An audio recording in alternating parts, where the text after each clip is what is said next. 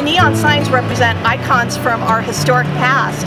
Old Highway 84 was such an important part of the thoroughfare between Phoenix and Tucson, and Casa Grande was right along Highway 84. And so the neon signs are actually a couple of old motor lodge signs. The Sunset Court and the Horseshoe Motel in particular were ones that were part of our history. People remember them. Growing up here, they remember those locations, and you know, coming through the dark desert between Phoenix and Tucson, you can imagine what a relief it was to see those signs lit up in the distance and know that you were going to have a place to sleep for the night. So those signs were actually donated to the Preservation Commission and Main Street, and we've just been holding on to them, hoping we'd have the funding to be able to restore them and bring them back out in the public to celebrate the Highway 84 history.